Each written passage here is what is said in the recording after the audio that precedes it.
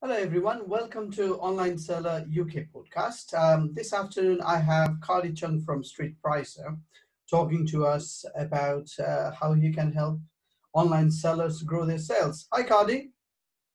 Hi, how are you, Prabhat? I'm good. I'm good. So why don't you introduce yourself, Cardy, and then we'll take it from there. Sure. Hi, everyone. My name is Cardy Chung.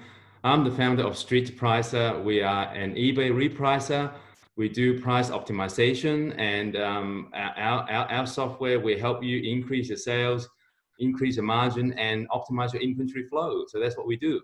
Okay, excellent. So Repricer in itself, a lot of sellers on Amazon, they use Repricer a lot. I think for a lot of sellers without Repricer, they can't function on Amazon. So what's the state of play on eBay? Is it similar case? Sorry, what was it again? So with regards to eBay Repricer, is it a similar situation like on Amazon? Is it something we as an eBay seller must have?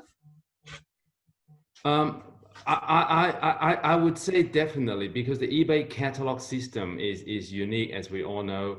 It's not like Amazon that you have an AC number and all the competitors are there.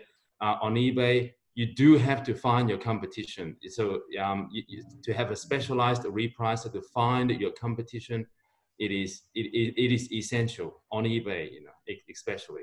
Okay, right, excellent. So on Amazon, again, I'm comparing with Amazon all the time because a lot of Amazon sellers do use Repricer.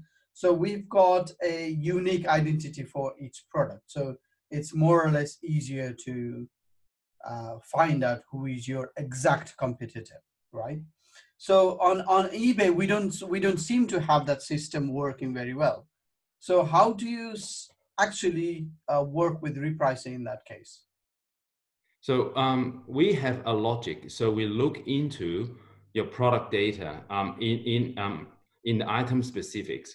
Okay. So if you have EAN, we use your EAN. If you have UPC, we use UPC. Mm-hmm. If you have the MPN, the manufacturer's part number, we use that. You can use keywords if that's applicable in your category, or even manually drop your competitor's item ID into our system. So we have a number of ways, and that's the key with eBay. You can't just use one strategy. You have to use a combination of them, and you need to have a logic to drive them. You need to have a logic to filter them out, and you need to have a logic to selectively convert those unconfirmed competition. We call them suspects. Right. into confirmed competitors. So that's the key. You need to have a two-step, two-pass approach on eBay price monitoring and repricing. Okay, so are you saying, so for example, if I've got 5,000 listings, right? So are you saying I need to manually confirm each and every listing to our competitor? Is that what you're saying? No, not at all. Like if you have hundreds or thousands, you can't do it. You can't do it manually. So you need a software that can automatically look at your product data and make the decision from there. So we do what we can, depending on how good, how clean your product data is. So let's say if you're selling a product that has got a clearly identifiable EAN, and if your competitors use the same EAN as well, so chances are you wouldn't have to do any work. So our system can do all the work for you. Yeah. But if you are selling in a different category, for example, if you're selling, let's say, automotive parts, because with auto parts, they usually don't have a definitive EAN or UPC. So you would, usually the information is in the MPN field. So you would, our system can actually be configured to look into the MPN data and automatically lock onto your competitors. But if you're working with fashion or collectibles, then you probably won't have any product data to work with. So I think in that case, our velocity-based repricing would be the ideal solution.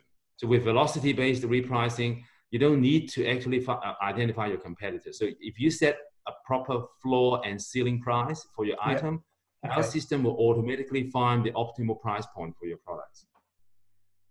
Okay. So are you saying this is not reprice against a competing product?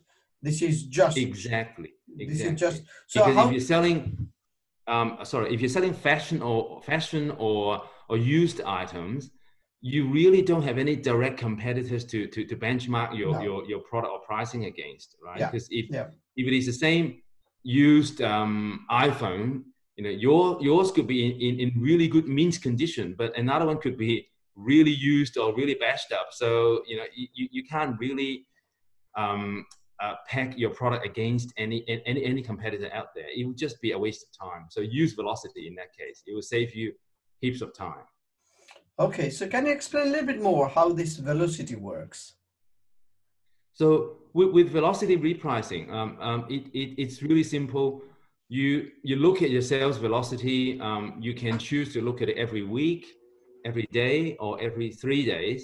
So you look Hmm. at your sales velocity. So if your sales velocity is 0, that means if you're not selling, Yeah, then usually the best course of action is that you would slowly decrease your pricing, you know, at a gradient.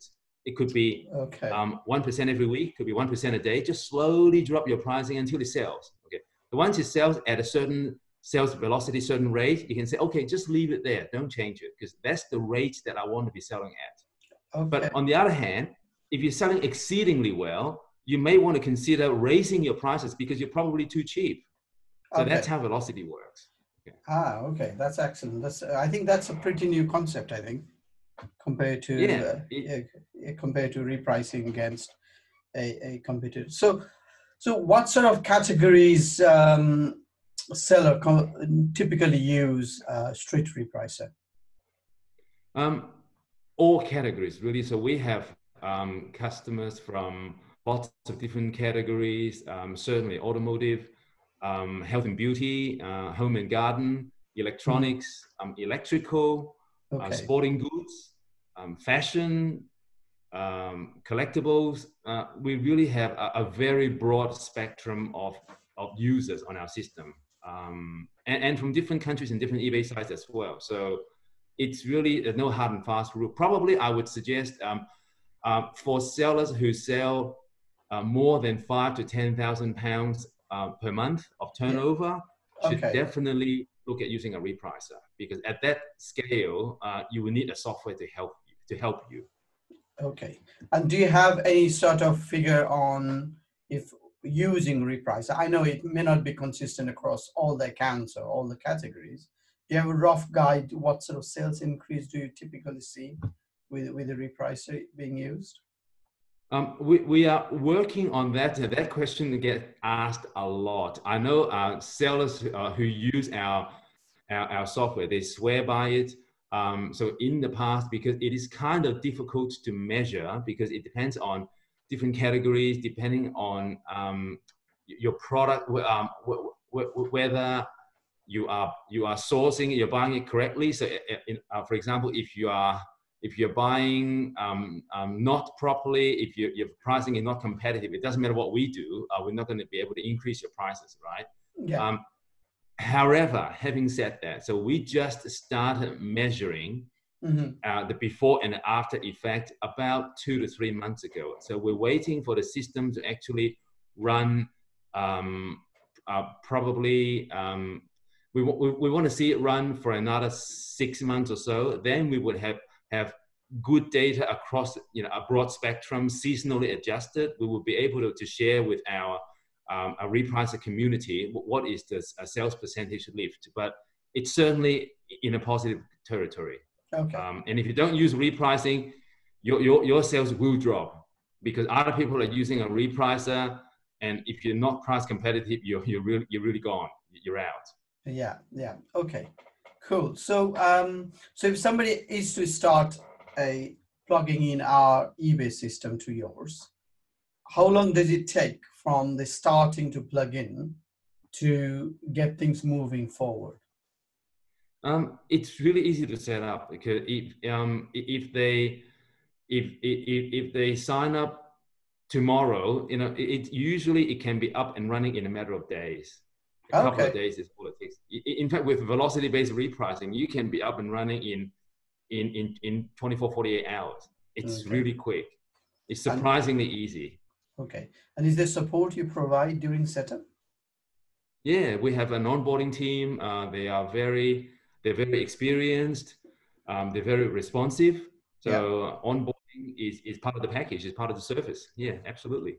Okay, so what is the cost price does it start with? What sort of cost price starts with? So the plan, okay, we have a free plan. It is free forever. Yeah. Absolutely. There's no catch. Free for 10 SKUs.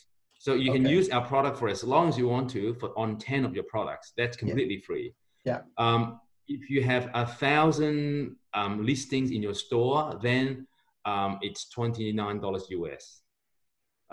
It's still not expensive at all. $29 US. No. It's about an hour, 2 hours of work. You can certainly see the payback, very quickly. Okay, excellent. So now can I get that right? So if I've got 1,000 SKUs, I can try your system with my 10 SKUs, even if I've got 1,000 in my inventory. Is that right? You can pick out of your 1,000. You can pick any 10. Any 10. You can. You're most welcome to use our system. Yeah. For as long as you want to, and then when you want to apply StreetPricer to all of your items, then $29 US per month. Yeah. Which is very reasonable.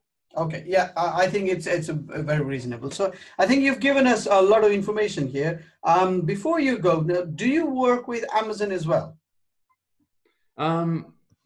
We don't, not yet. Okay. So we are predominantly an eBay repricer. Yeah. However, having said that, that there is, I'm not ruling anything out. So we actually have a very good roadmap in front of us, and Amazon and other marketplaces is certainly on the cards. So, but right now we're just kind of like busy helping eBay sellers, getting the sales up and profit up. Amazon in about 12 months. Okay. Okay. No, it's good to know, because if somebody's finding the system quite efficient, it makes sense to plugging in Amazon as well, right? Yeah. Right. Definitely. Actually, in many ways, Amazon repricing is actually easier because all of your competitors are all on the same ASIN number. So it's actually easier. Yeah. Yeah. It makes sense. It makes sense. Right. If somebody has to find you, Cardy, where is the best place to go? Come to our website, www.streetpricer.com. So StreetPricer, streetpricer.com. And you can find all the pricing information there. The features are there, and the free sign-up button is there. So, we look forward to having you. Okay, cool. I'll include links at the bottom of the recorded podcast and also blog post. So, of course. So the listeners can go to and check them out. So, yeah, I think that's it for now. Thank you very much, Cardy, for your time. So I'll speak to you soon. No problem. Okay. Thank you. Okay. Thank you. Bye. Bye. Bye.